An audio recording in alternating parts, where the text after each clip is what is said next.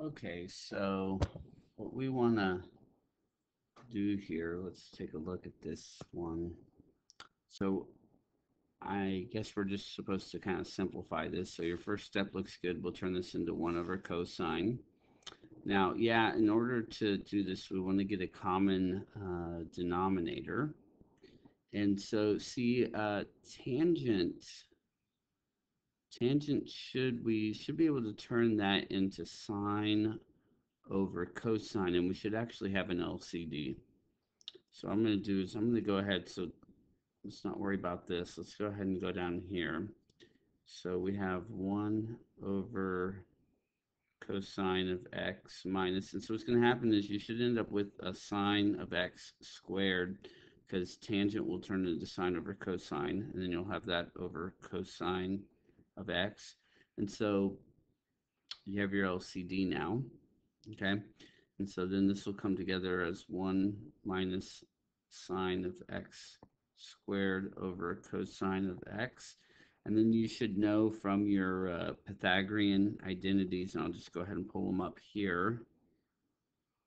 Let's see. Oops. Here we go. Oh, here we go. So your Pythagorean identities right here, you can see that we can replace 1 minus sine squared with cosine squared. So we'll go ahead and do that. So, so this will be cosine of x squared over cosine of x. And so that squared, basically means that there's two cosines there. Just to make sure we're getting this. So we have cosine of x, cosine of x over cosine of x. And so we'll go ahead and cancel one of those out. And so our final answer is just actually cosine of x. That's it.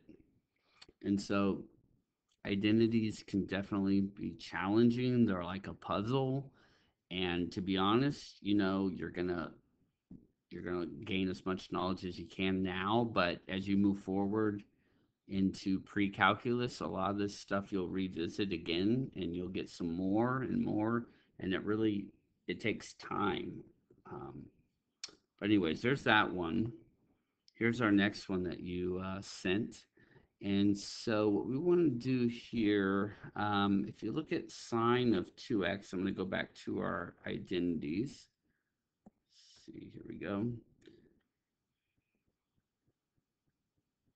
So you can see right here we have sine of 2a is equal to 2 sine of a cosine of a. So that's the first one that I'm going to apply here.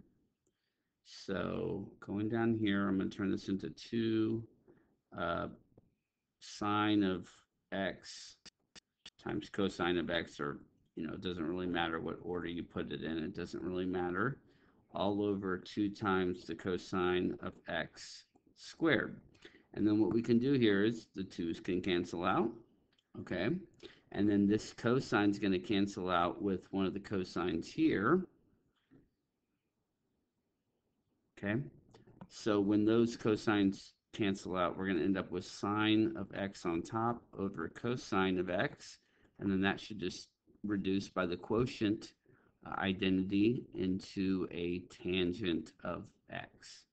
And so, like I said, I'll say it over and over again. These take a lot of time to get really good at, and so it just takes a lot of practice. If you like puzzles, a lot of times these can be a lot of fun. Um, a lot of times, though, you'll go down some dead ends, and you just kind of have to start over and just kind of take it from there. So I hope this helps you.